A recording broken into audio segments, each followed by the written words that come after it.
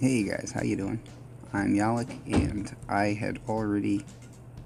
Yes, doors closing behind me, that's a good thing. So I had already started this video, and I was about 75% of the way through it, and then I got walked in on, and also a notification at the same time. So, yeah, we gotta redo all of that.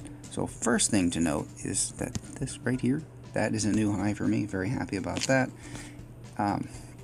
Not that it's a huge deal, but, you know, I took a screenshot of it because, hey, you know, it's got to be on record somewhere. And now it's on record here, so that's cool. Hey, wait, let's check. Do I have enough resources to... No, I do not. Alright, anyway, so point of this video, hi, is that I've just finished off a couple of PvP hits, clearing map last time tonight, and the last two bases that I had on my map were kind of weird, and I ended up approaching them in rather unconventional ways. So the first one, you can see that I have Sparky with RCZM, but Mr. Bruno Hefe. Cool name, bro. Anyway, I started off with Sparky, and I have universal remote, excuse me, but this is not something, usually you don't start off a player base this way. I've tried it a few times in the past. It almost never works. I'm going to go ahead.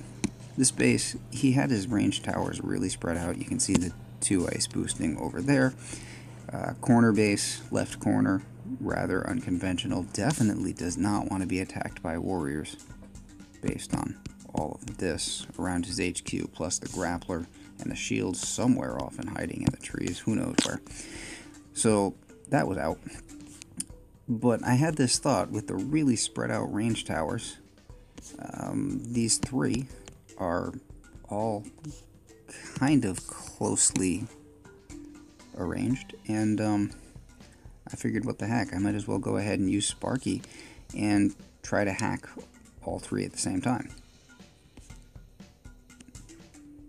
And then the beauty of that, as you will see in a moment, we're just going to pull off a triple hack and be done with it, and Sparky's going to die. So now we have 3 of the 5 range towers on this base down. There we go.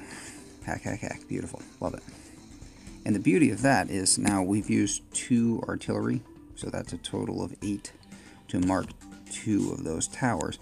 But barrage is still cheap and artillery is still relatively cheap, so we're going to use the fairly cheap GBE to remove this other rocket launcher as well.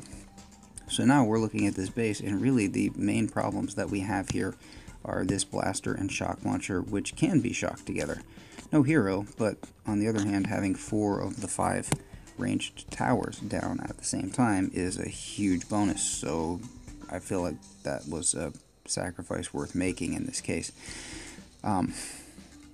Don't have the passive critters, of course, because Sparky is dead, so trying to keep the regular critters out there to keep my troops alive.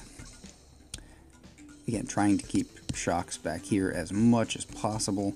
And now, you will see there's a moment here coming pretty soon where my heart's going to be in my mouth because, yep, here it is. Yeah, that's about half my troops all under that one shock. So I'm really just trying to keep them alive. If I can get the shock launcher down, and then I do need this flamethrower near the HQ down. Now, we're in good shape here. Shock launcher's about to drop. You see there's 1 heavy left, and it looks like there's about 3 rifles right in the middle there. Their hats look like they're glowing, like little glowworms.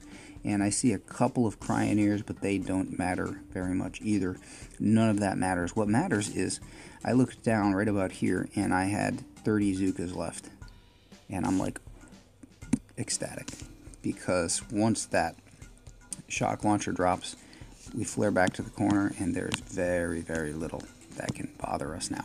With that many Zookas left at this point in this attack, we're just home free, golden, in perfect shape, because 30 Zookas are going to rip through a shield on a PvP base in no time flat. So, a bit weird going with the Sparky sacrifice gambit, hacking the range towers to remove them from the equation, but worked. Doesn't usually, and in that case did, so that was pretty cool. And then this base got even weirder. So this was pure RCZM, no heavies, but I brought Bullet and Taunt. This is all unboosted, by the way, because, you know, boosting is for op hits and op hit is for the morning or something. But for right now, I just needed to figure out a way to beat some people. And this guy was the last thing on my map, and he's a 7-2. You see he's got the 2 masterpieces there, and then the 5 guardians below, and the 2 masterpieces are boosted, plus he has twin shields. Just for giggles, I tested out the GBE to see what it would be like if I were going to try to approach this with warriors, and it was going to take, it was like 110 GBE to BART out that shield, and actually got 6 GBE back from having the machine gun and the gold storage die in the process, so it was a lot of GBE. Was going to have to be fully boosted to attempt that trick, and didn't like the idea.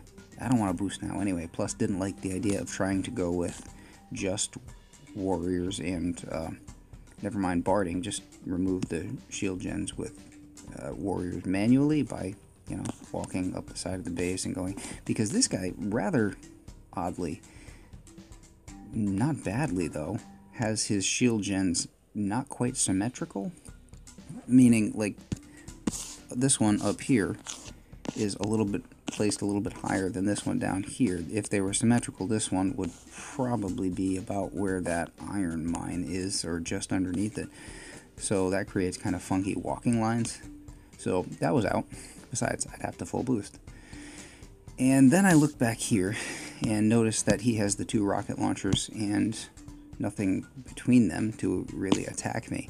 For some reason, I decided not to go that way. I don't know why, but I decided to come over here and sit between these 2 rocket launchers, but bring Bullet and Taunt.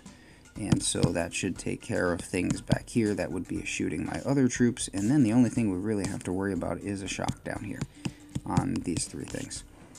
So I figured, what the heck, that was worth a go. And it worked like a charm. First try, right off the bat. So, maybe not the prettiest thing in the world. You're going to see some serious peeking at the end of my walk here. But that's fairly common with RCZM, whatever. So we lose some rifles or whatnot. Blah.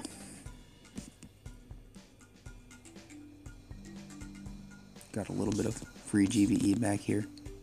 Like, with this kind of layout, why would you do that? Make sure your buildings aren't touching. Why would, I mean, I think I was down to the low 50s or something for GBE at this point. Why would you give me anything back if you've, obviously he cares about defense here. Don't make it the tiniest bit easy for me, because, you know, people are going to take advantage, and that's what happens here.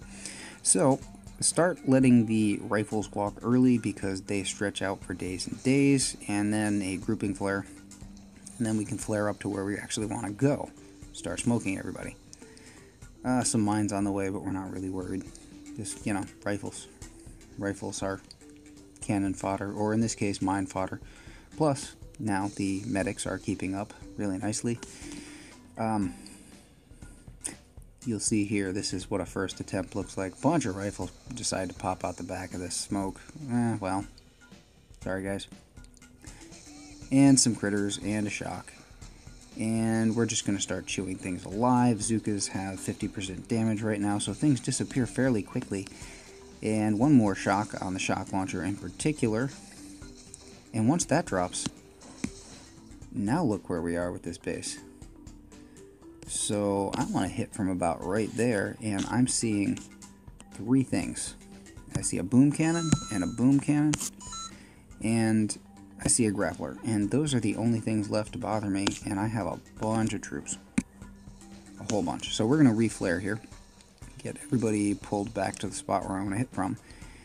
And boy, that is just, I mean, that's rifles and Zookas for days. Days and days. That's a whole lot of damage. And we're going to put this in 2x mode because it takes a bit. But it doesn't matter, because we've got Bullet out there. Oh, Bullet just got grabbed by the grappler. Didn't even notice. If I had seen that, I would have taunted with him, and that would have been even better. But it doesn't matter. The shield's already gone. And, yeah, he's screwed. Not that those are bad base designs, just anything right now. Just about anything works. Offense is so overpowered with these tribes, it's not even funny. So, you know, that's RCZM, and that's getting a little weird with it, but hey, it works, so I'm pretty happy with that. Anyway, that's what I've got for tonight, and I will catch you guys later.